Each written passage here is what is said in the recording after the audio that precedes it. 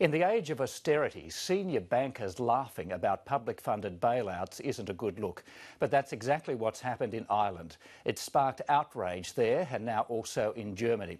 Caught on leaked recordings, the bank executives boast about fooling regulators and poke fun at the Germans. Tracy Kirkland reports. What sounds like a well-worn joke involving two Irish bankers and wads of cash has become an international scandal. Wind the clock back to 2008 and the GFC was rocking the Irish banks. Buckling under bad loans, the Anglo-Irish Bank was on its knees, begging for a government bailout. But behind closed doors, leaked phone conversations revealed top executives John Bowe and Peter Fitzgerald mocking and manipulating. Mr Bowe explains how he asked for €7 billion. And how did you arrive at the 7? Just, as John would say, picked it out of my arse, you know. Later, John Bowe admitted, This is 7 billion bridging. Yeah. So it's bridged off, we can pay you back, which is never.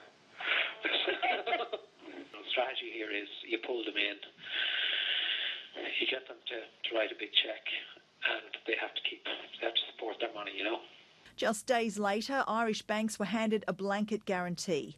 Initially, it seemed to work, but alarm bells were rung from the UK and Germany about their deposits flooding into Irish banks. Days later, former Anglo-Irish bank boss David Drum took a call from John Bowe. This time, Mr Drum is heard joking about the increase in German deposits. You're abusing that guarantee. You're paying too much in Germany, I heard now as well. Ridiculous, John. Deutschland, Deutschland, über alle. The problem was the bank wasn't allowed to attract foreign deposits by publicising the government's guarantee. So I'm just saying to the guys, look, just be smart. Yeah. Don't be stupid. Get it in. Don't be overtly pumping it so that somebody can quote you. Yeah. But we want to get the liquidity ratios up. Correct. You know? Correct and right. So, okay, so just keep nursing along. We will. Now, sorry, go on. Check the rates up. That's what I really meant. Get the fucking money in. Get it in. That's right, just do it.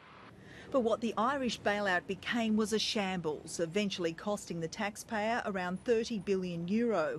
Now the news has reached Germany, prompting shock and disgust.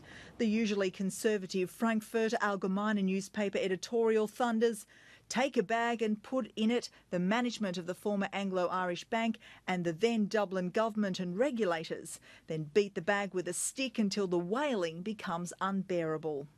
The bank executives exposed by the tape say they regret the tone of their conversations but deny they tried to mislead the central bank.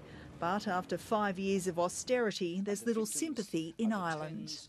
If I go into Dunn's store and steal to feed my family, I'll end up before the courts. If bankers deliberately defraud the state, boast about it, laugh about it, boast about their meetings with ministers, it'll be okay.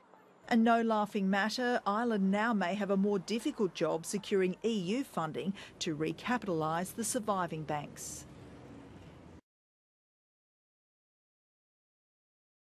And we win the trust bucket. There are a lot of things people say about banks, are they this, are they that? They trust us, they give us all their information, and I think that puts us in very good stead.